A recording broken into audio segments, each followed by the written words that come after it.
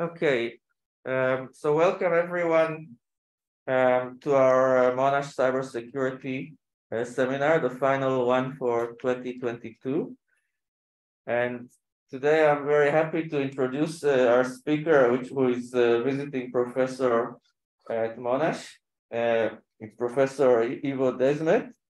He's a distinguished professor at the University of Texas at Dallas. And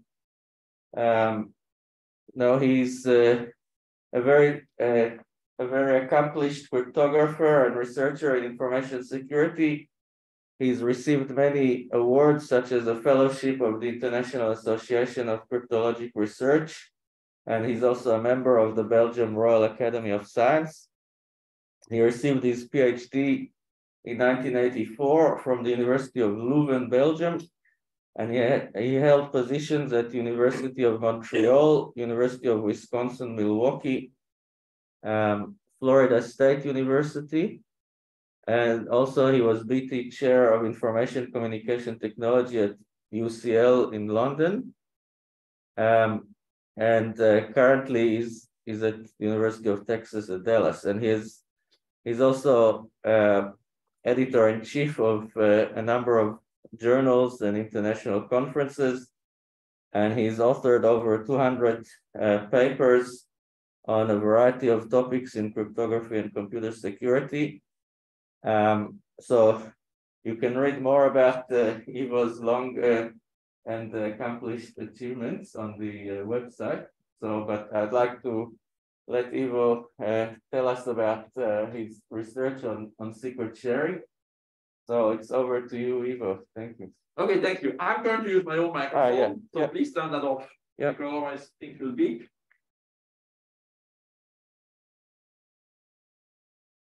Okay, so I will tell you a little bit about aspects from secret sharing that we usually don't hear about. So I will talk about secret sharing, why it's important. Then I will give you some background on what's rational secret sharing. Then we're going to look at what we call realistic secret sharing. And we will explain how to model it. For those of you who don't know Shamir's secret sharing scheme, I will briefly explain Shamir's secret sharing scheme. Then I will give you a comment on Shamir's secret sharing scheme. And then basically look at framing. And I will give you some references at the end. So people usually think in secret sharing that this is invented by Blakely and Shamir, but that's actually not true. And I think it was actually Wojon who pointed out to me that if you read the original paper from Shamir, that he actually makes a reference to a book in combinatorics. And there, they're looking at it from a mechanical viewpoint. And so I spoke to many people about that. And so what I heard is that this was posed as a problem at the Math Olympiad. And so the solution is to use combinatorics. And so there, what happens if you have old-fashioned keys, so you can only give copies of the keys, and then you can put many locks. So on that door here, there's only one lock, which is not true because there is an old-fashioned lock, but there is also the electronics here with which you can open the door. And in that case, you have an or. It's either the one or the other. So if you stay in a hotel, then what happens today is you have a safe for putting your valuables in, usually your laptop today. But actually, what happens is that there is something hidden. And if you move this hidden back, then you will see that you can put a mechanical key in it. And so that's the way that if you forgot your password, then the manager of the hotel will come with the key and then open your valve in your hotel. So there's an or.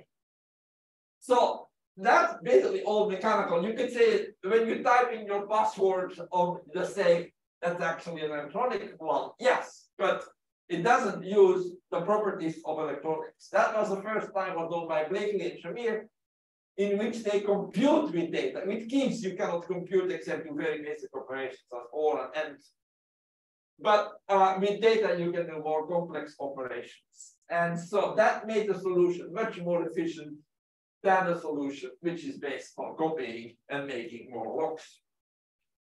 So a secret sharing scheme contains two algorithms. One, which will create shares from a secret, and I write the secret as K. Most people write it as S and belonging to a secret set S. I use K for keys, which I'm not going to go into details. And you have n parties, they are in a set P.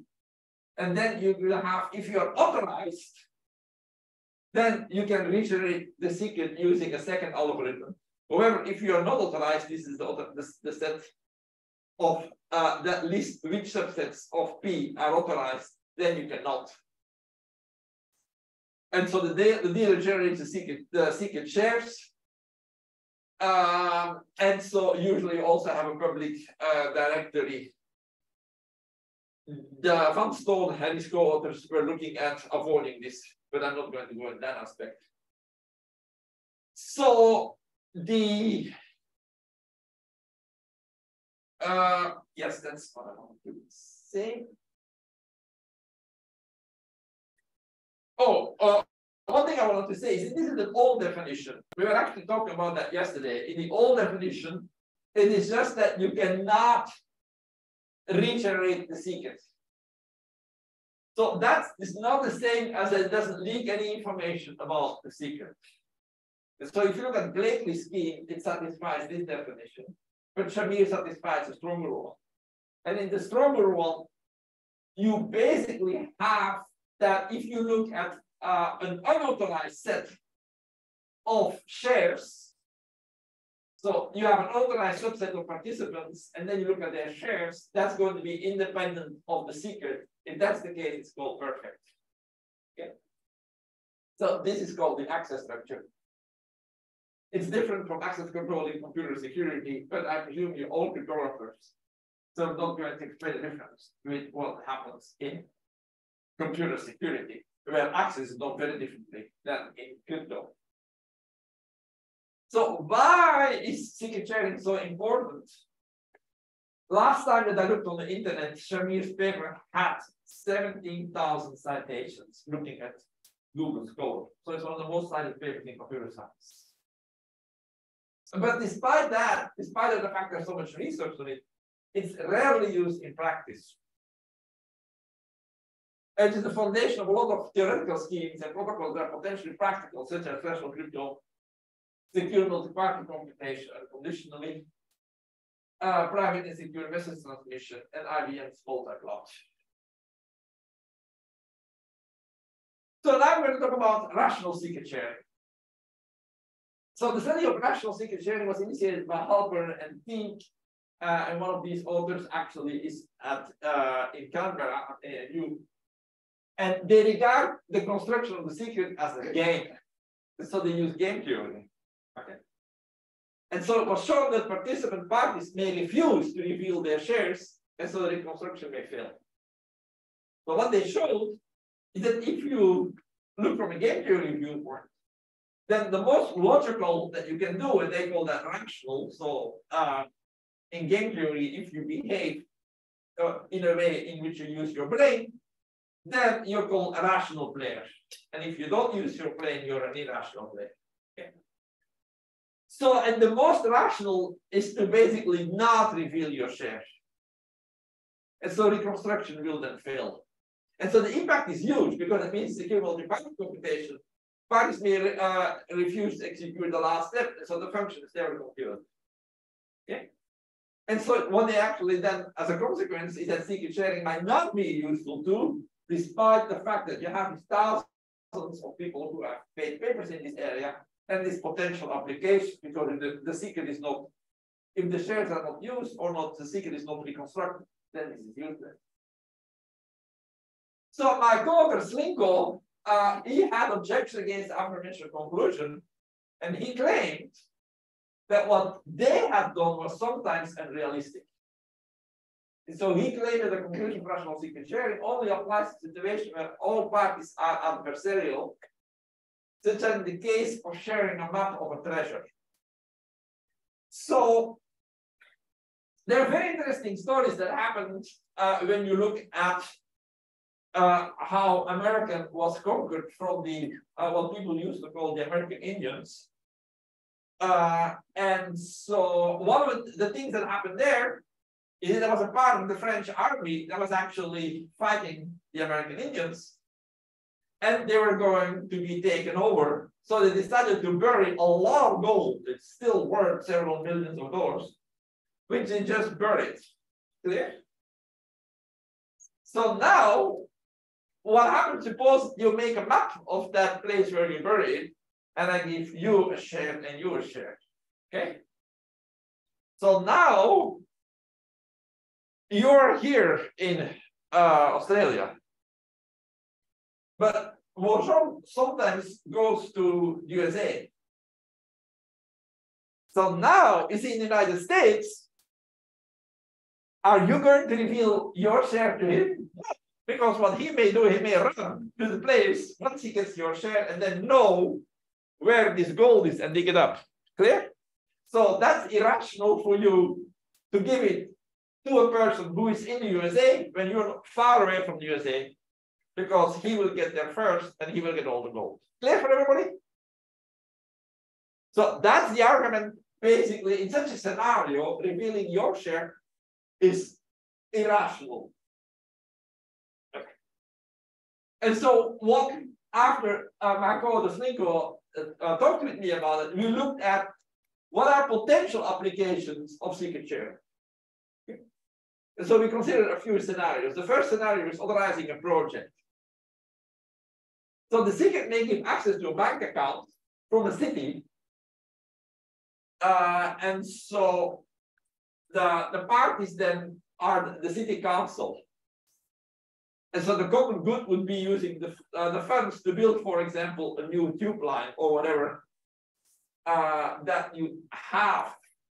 In Melbourne, they're actually building a new train line that's going to go underground. And so that was authorized as a project, and then the whole city or part of the city at least will benefit from. It's not a tube line, but it is an underground train. So the concept of common good is actually quite old, and it goes back to Aristotle, who is considered the parent of the concept of common good, something that benefits society.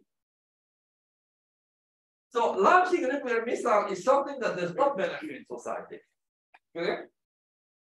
So in the former USSR, any 2 of 3 top state officials were needed to activate their nuclear suitcases to launch a missile.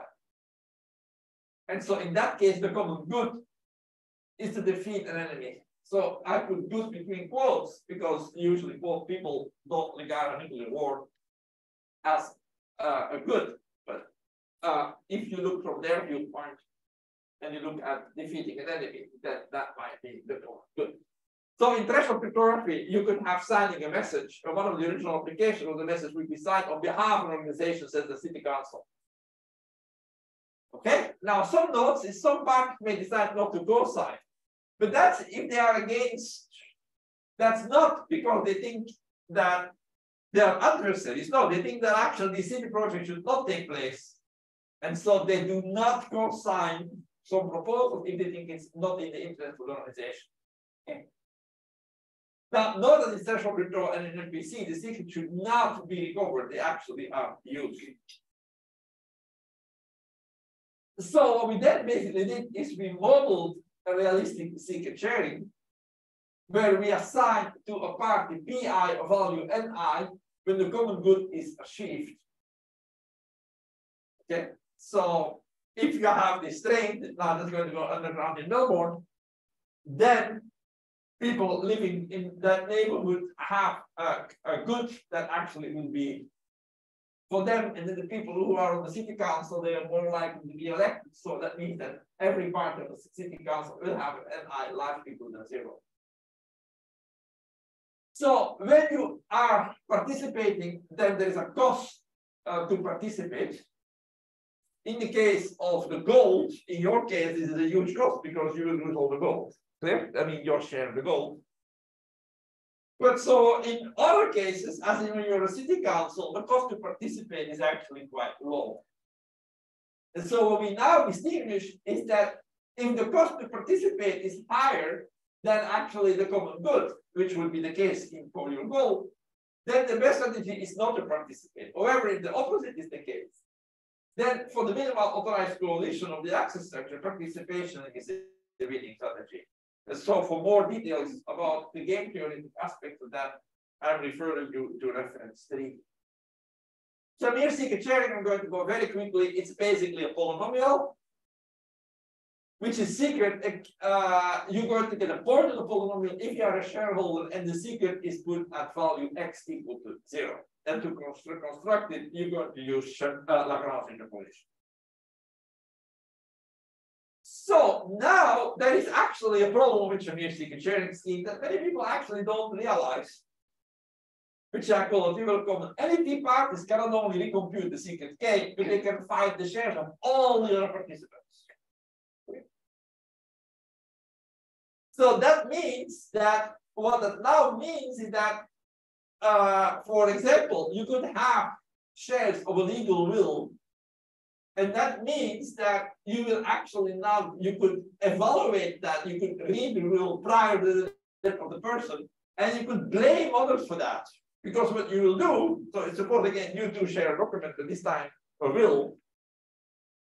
So what you will do is you will just say, the two of you don't only recompute the secrets, but also recompute the whole polynomial.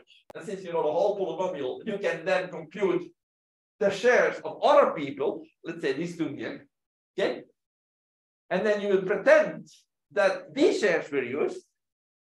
And so if everything is then traced, you will, these two people will be blamed for having illegally opened the will. Clear?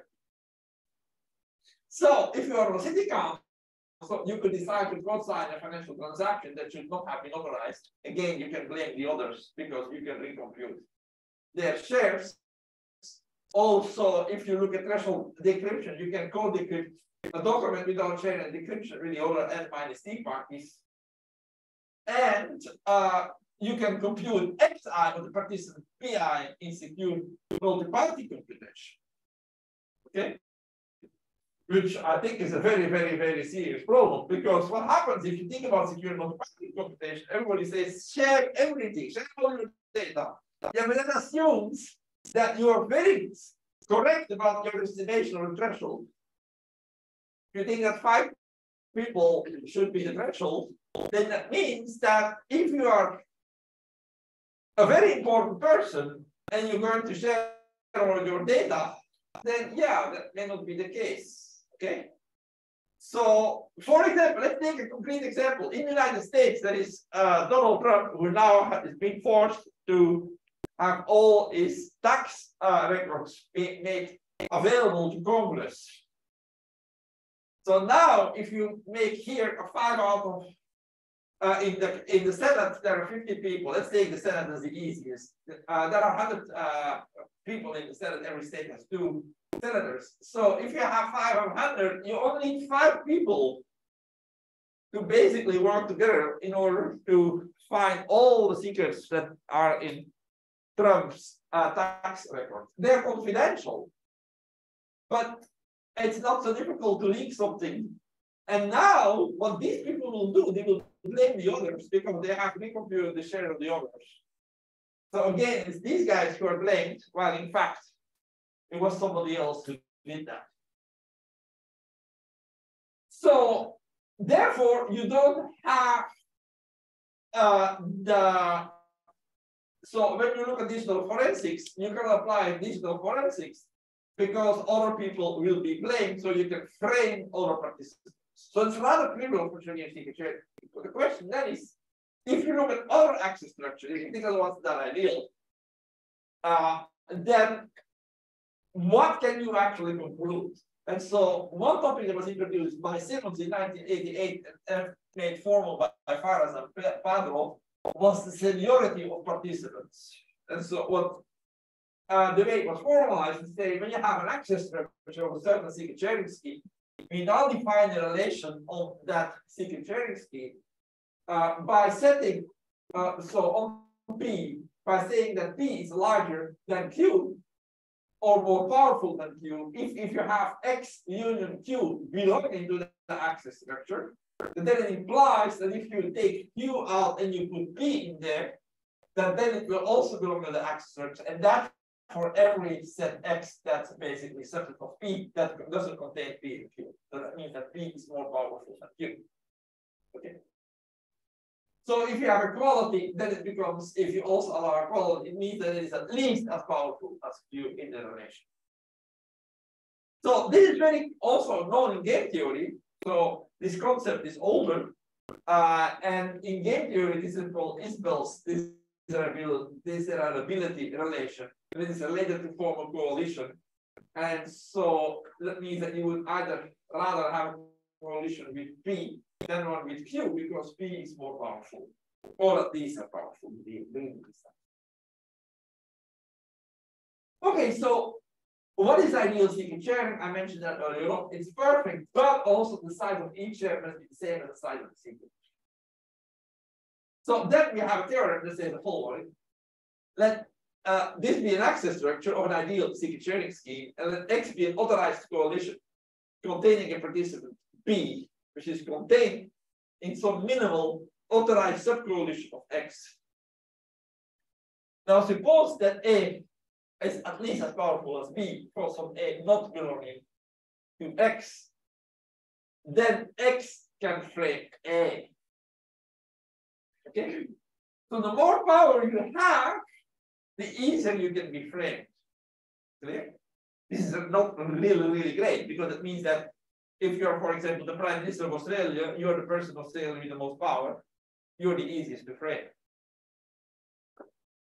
Clear? Okay. So let's now look at the hierarchical secret sharing schemes. Hierarchical secret sharing schemes, I'm not going to talk about the history of them, they have an interesting history. So some examples, if a significant sum of money is being transferred from a bank to another bank, an approval may require approval of 2 vice presidents or 3 senior tellers, or a vice president and 2 senior tellers. Okay. Another example is 15 members of the UN Security Council consists of 5 permanent and 10 non-permanent countries. A passage or resolution requires approval of at least 9 countries, subject to a veto by any of the 1 permanent members. Okay. So now I'm going to go to a formal definition of hierarchical access structure. You have 2. The one is disjunctive, the other one is constructive. So you're going to have, so suppose you have a bunch of participants. P0, we'll talk about what P0 is later, partitioned into empty short subsets. And now we let K1 be less than K2 less than K, every sequence of positive integers. So those are basically the levels in the hierarchy. So now we define a disjunctive hierarchical access structure by setting such authorized coalitions to be such that there exists an I for which, if you take X and you take the intersection with the union of PI's, is going to be larger or equal than the KI. An exists one. Now, if you go to the conjunctive hierarchical access structure, this no longer exists, it is for all. And then you can see that the first example can be achieved, the one in which you had the bank, where you could make sure you have enough reliability. The disjunctive, this is disjunctive hierarchical scheme with K equal to 2 and 3. And the other one is a conjunctive one, where you have K equal to 5 and 9. Okay, so these hierarchical access structures appear quite normal in real life. So now I'm going to take examples of sharing.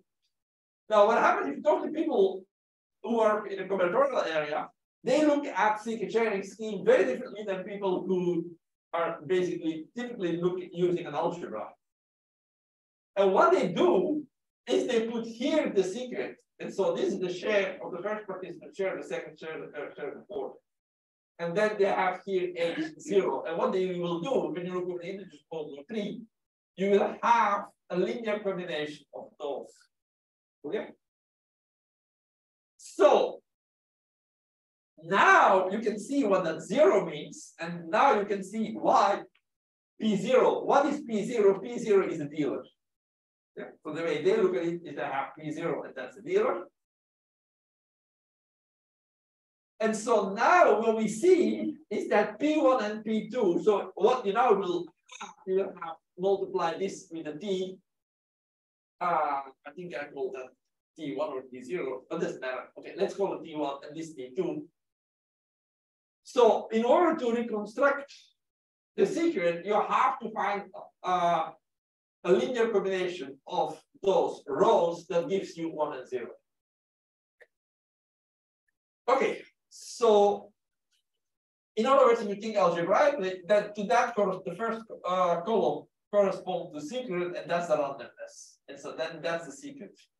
Right? So if you look at P1 and P2 and you're working on the integers modulo 3, then you see that if you take this one and you subtract that one will cancel out. So if you look at H1 and H2, you take H1 minus H2, then that one cancels out and you will be able to get the secret. If you look at party 3 and party 4, they too can recover the secret. And how can you do that? Okay, let's not look at P2, P3 and P4. Okay, so now what we have is that if you look at a participant P1 and P2, as you see, they write them with small lowercase instead of uppercase, as we do, and the uppercase ones stand for subsets.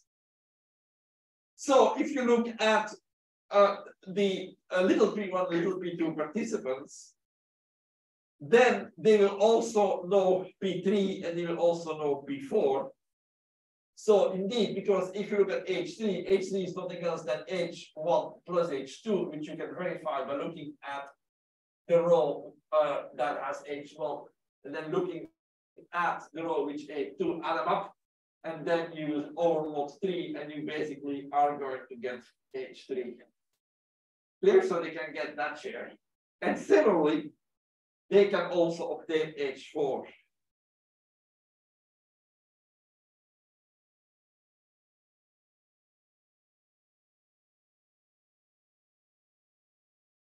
Okay, so now there's a further reflection, is that actually P4 is a clone of P3. And cloning of candidates is a well-known phenomenon in voting. Okay, so I found it out when I was rerunning for being on the board of directors of IACR. I was too outspoken on the board, and so people didn't like me. So what did they do? The year that I was running or rerunning for being re-elected, they went to Joseph and said to Joseph, you should run. They also went to Ray Safafinani and they should told her you should run. So now the people who would usually vote for me, their vote was split in 3. They would vote either for Joseph or for the Ray or for me, and so I was not re-elected. So that's called cloning. It's well known. And Condorcet, a French scientist, long time ago invented this. Okay, so people engaged in the social science know this very, very, very well. Cryptographers don't. Okay. So, what if you look here, you see that H4 is nothing else than a clone of H3, because if you do here minus 1 over the integer modulo 3 from H3, you get H4. Okay, so the reason P3 and P4 can be framed by X is that X is not the weakest authorized coalition, as P2 can be replaced by P3, who is weaker, and still we have P1, P3 authorized. Okay? And so it's important to actually understand that, and that leads to the following concept. So if you have an access structure, and you let this be a coalition, if P belongs to X and X does not belong and Q, sorry, does not belong to X, then with P slightly larger with that relation I explained earlier than Q, then passing from X to X minus P, so you remove P, who is a member, and you replace it by Q, is said to be shift of X. And so an authorized coalition X is said to be shift minimal authorized so if first any set of x is not authorized, and two, any set of x is not authorized either. Okay, so this is an example of shift minimal. So we consider a linear secret sharing scheme. If the line to be consistent, so again, the secret is here, and then this will have random R1 and then random R2. If you look from an algebraic viewpoint. So the minimal authorized coalitions are P1, P2, P1, P3, P4, P2, P3, P4. So as in example 1, there are two classes of equivalent participants, P1, P2, and P3, P4, with the first being more senior than the second. However, this time P1, P2 is a shift minimal coalition, authorized coalition. Okay. So now suppose the random vector T0, T1, T2 was used to generate the shares. Then participant 1 and 2 will be able to write. So if you look at participants 1 and 2, it's very interesting because their share does not depend on the last randomness. Clear? So that means that they can indeed recover the secret, but they cannot find the third share or the fourth share because they don't, from this data, they cannot find what the third randomness is. Clear for everybody? Okay. So they will be unable to calculate T2, and so therefore, because it's not part of their equation, and hence S3 and S4, they can also not compute. On the other hand, P1, P3, and P4 will be able to compute, calculate T0, T1, T2, and then S2. If these three go together, let's check that P1, P3, P4. We look at P1, P3, P4. Then if you look at the determinant of that 3 by 3 matrix, you can see that it basically is not 0. Then an easy way. So, okay, if I subtract that the H1 from H3, then this will give me 0, 0, 1. Then I can subtract that 0, 0, 1, 4 times from H4. Then I will add 1, 2, 0, and then you immediately see that everything works. Clear? So you can recover everything. And so therefore you can frame the other parties.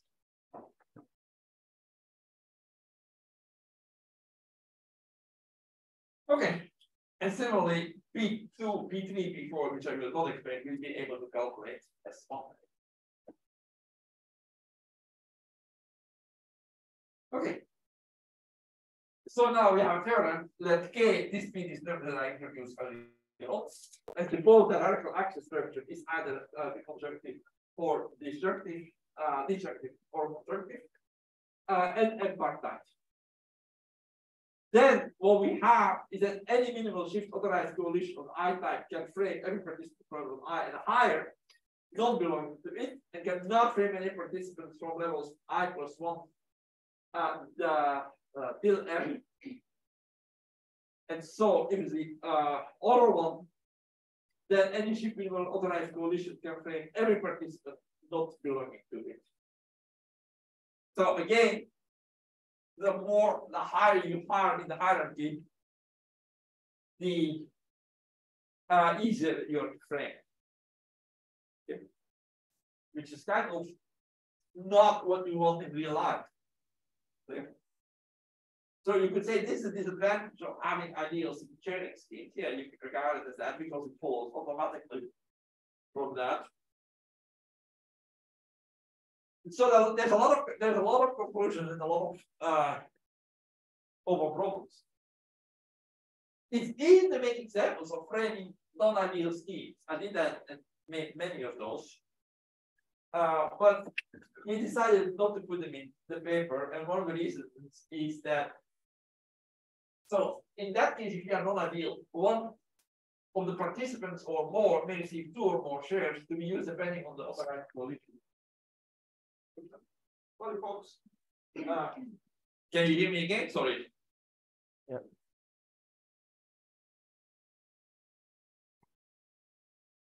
I lost my microphone.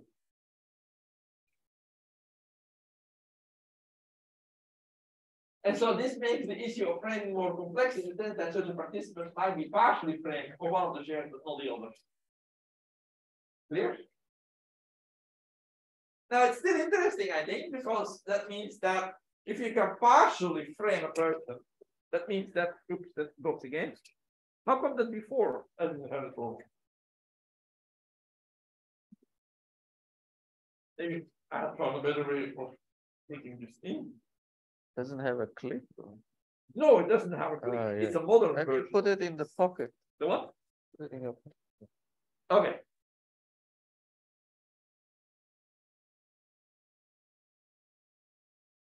So now people cannot hear me anymore. What about now? Do you want to use this? Sorry, folks.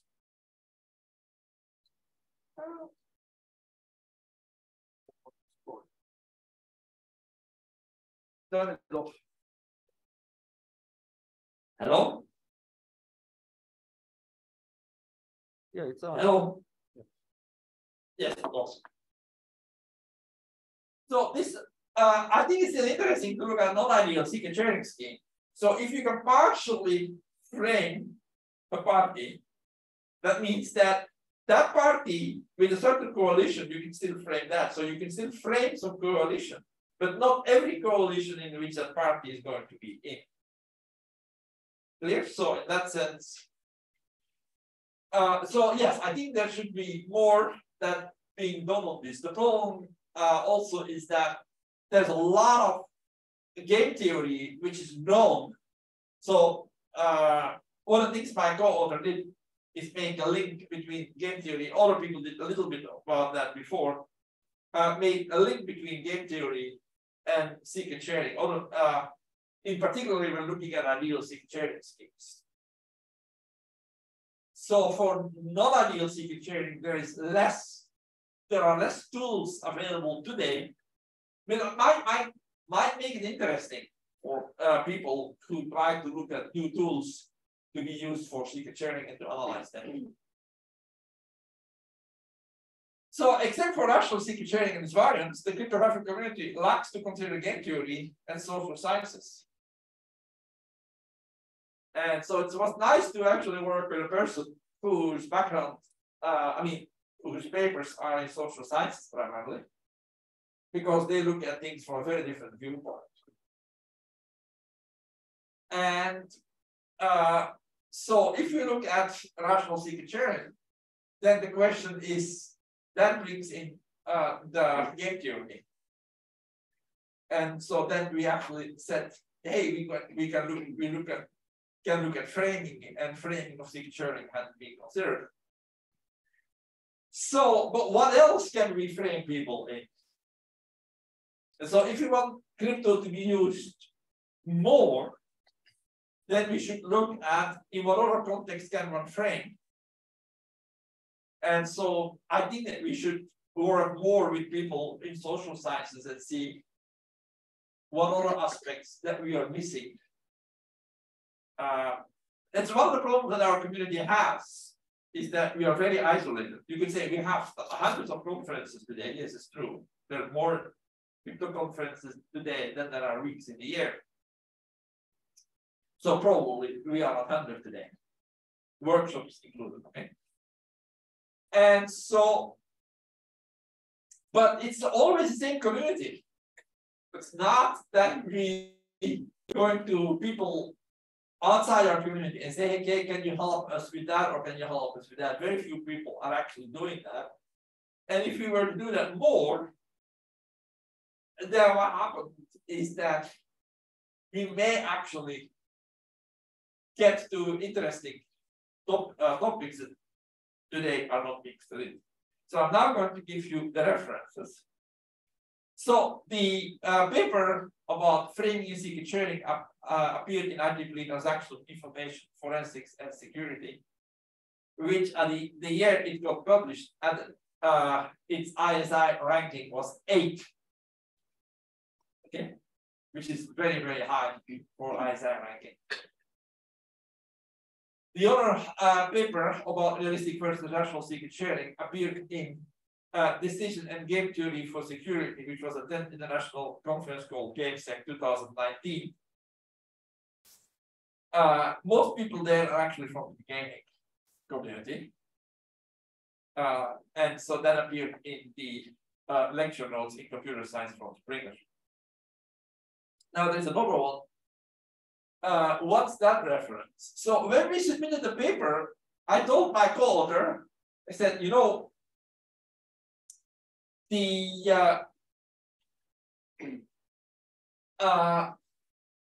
identity transaction information forensics is read by people who are using forensics. And so they don't know a lot of math. And so we should try to simplify the paper as much as possible. And so if you look in the literature, and if you look at people who use this notation, the one that I had where you put this extra row here, they basically use matroids theory. Okay, so I told my co-author, I said, you know, nobody in that transaction knows matroids. Now what happened is that when I submitted the paper, we got assigned an editor, and that editor had done her PhD using matroids. And so she then asked other people who also knew about matroids to actually referee the paper. And they said, this resolves the proof that now 2 pages become half a page if you use matroids. And so they said, these proofs are too long. They're easy to read, but they are too long. And so therefore, they said, you must use matroids. So now we have an unreadable paper for people who don't know matroids.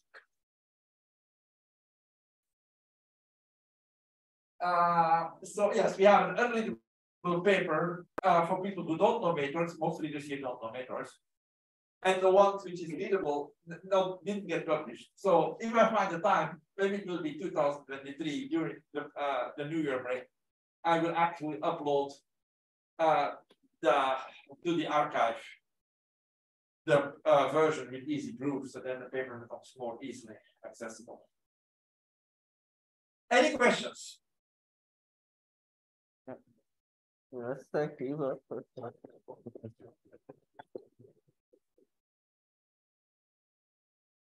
Yeah, any questions for you?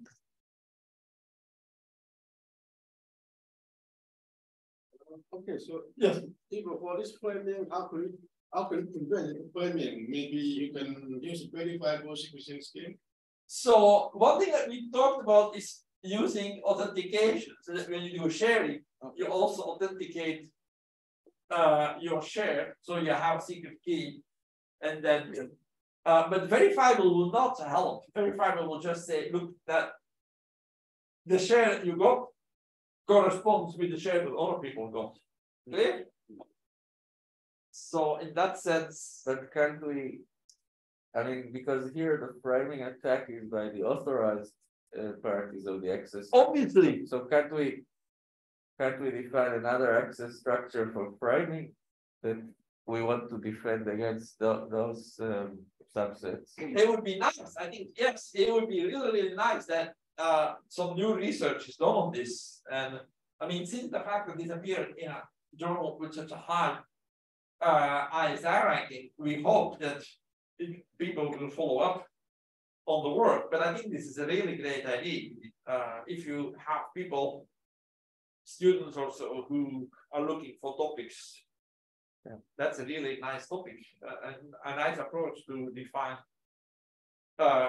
basically an adversarial, Yeah, an adversarial structure. an adversarial structure that prevents you from framing. Yeah. And then see what you can do. But it's going to be non-ideal. Yeah. Okay. But how about using, I mean, because we can also try to defend against some of this framing by having external mechanisms, like, for example, if each of the parties has a signing key that. Yes, that's what is the paper. That approach is the paper.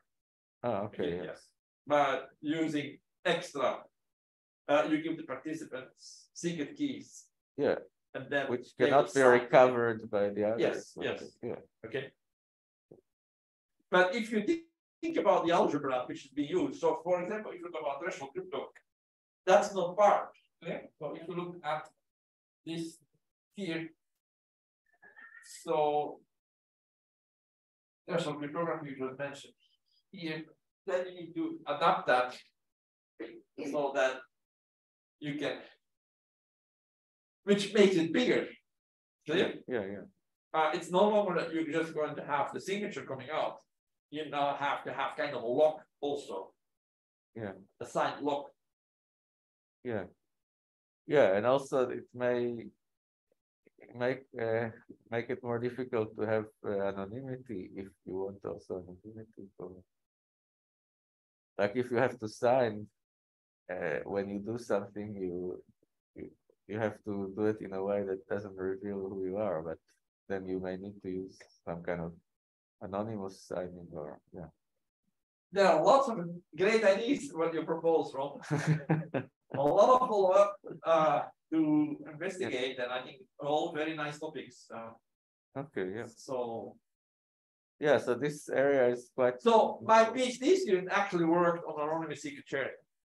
And so one thing that I pointed out to him immediately is that when Christian German visited me in Milwaukee, we were actually working on anonymous secret sharing. And one of the things that we pointed out is that Stinson's paper that in which they describe anonymous secret sharing is not truly anonymous. Okay, so be very careful.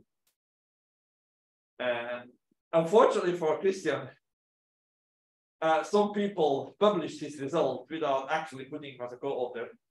So the work on making anonymous secret sharing truly anonymous, that was in the PhD from Christian German, who visited me. And we were planning to write a paper on that. And so these people did not, they basically acknowledged his PhD, etc., but they didn't include him as a co-author. So if you look at anonymous secret sharing, you should read the right literature, not the one from Stinson. Okay? Yeah. Because Stinson definition is no good. Okay. Yeah. So what Stinson definition said, I mentioned Van Stone, you remember? Also Stinson was part of that paper. So what they try to do is to remove this excess. And when you remove the excess, they call that anonymous secret sharing. But that's not true, because you will still be able to find out who the other, if you use the share, you will still be able to find out that the other participants will be able to find who it was. And so therefore it's not truly anonymous. Okay. Okay. Yeah. But yes, it's a nice topic. How can you make frame proof and at the same time anonymous secret sharing? So that you can guarantee that indeed the people who used it are not framing. But isn't it a contradiction? Yeah, it seems to be, yeah. But yeah, a lot of things in crypto are actually contradictions, or look to be contradictions, but they turn out to be paradoxes. Yeah, a lot of things can be solved with the right approach. With the right tools, yes, Yeah. yes. So yeah, I think it's it would really nice to try to see how to address these problems and to extend it, etc. So all right, yeah. Any other questions? Or I don't think we have any questions online. No, maybe okay, you have a question. Good. Yvo, thanks for the talk. So I'm Shansi, the research panel here. So actually my work is not too much about crypto, but more cybersecurity side. And just wondering, is there any solution that sorry, it's not solution, any possible evidence in the data as well, the solution we can deal with the thing on dealer. So why would you frame the dealer? So my question here is, I consider the kind of end-to-end encryption scheme that currently we have, and if the sender, so it can be the dealer was sharing something through the end-to-end encryption scheme, and the recipient will do that, right? And in our case, so if we consider some kind of moderation or the some computation during over the server, and the recipient can say the sender, you sending something that was harmful. For example, you sending some virus to me, and then force the sender to reveal this thing to the server who dealing with the secure computation. Yeah, so like the recipient, they collaborate with the people the player with the secure computation scheme. And then it's just frame the dealer. So if the dealer is sending something that is not good thing, just a virus, then it just reveal this kind of thing to the player of the secure computation. So, okay, let me answer. So first of all, we don't know how to prevent this framing. Okay, so how would I then be able to answer your question, which is more complex? Yeah. Okay, so, but this is again a nice question. One thing I wanted to tell you, so I thought everybody here would know about secret sharing. And so one thing that I want to tell for the people who are actually from cybersecurity, which I did skip, is that this is very different. As I said here, this is very different from access control and computer security. So if you think about the way that cryptographers think versus the way that computer security people, if you think about access control in computer security, I also teach computer security, or I use at least. So what happens there is that when you say these people have access, let's say, for example, let's take again, Ron and Rochon have access in computer security. That means that both of you have full access to the document. Clear? So, while if you think about secret sharing, then you need both. And that has huge implications in the sense that if you think about highly classified documents, if you use computer security approach, that means that Ron by himself can read a whole document, and so can Monash in computer security. While in crypto, this is not the case. And so I think that the computer security community should take some inspiration from the crypto community and see how to adapt that in computer security, so that the security goes up and it becomes much more difficult. Because in that case, if you think, for example, about Snowden, so Snowden leaked all these documents. Okay, it turned out only 2% got published. Okay, so if you, depending from which newspaper you read, only 2% got published, 3% got published, like one of the other one. And the British Secret Service was able to basically, they're not called Secret Service, but MI5 or whatever. They were able to shut down all the other ones. And they told the Guardian that if they published the rest, they were going to go to jail. Okay, so freedom of press is not what people think. Okay. So, but if you look from the viewpoint of the government, the Snowden leak was a really bad leak. So now, if you do not give Snowden access using the computer security approach, but you need another person to be there in order to read the document, then the Snowden leak wouldn't have been possible. Yeah.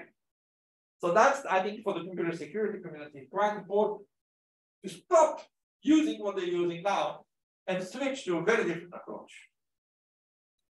So I hope that comment is useful. Yeah, thank you. Thanks for the comment.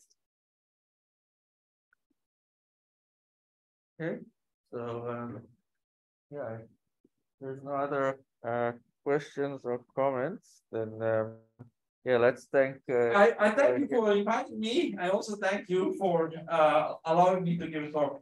It's actually me who would like to thank you. Yes, thank you. We can thank both in both directions. So yes, and thank you for everyone joining us today. I hope you enjoyed the talk, and we'll resume our seminars in this series next year. So I hope to see you there. Bye-bye. I need to.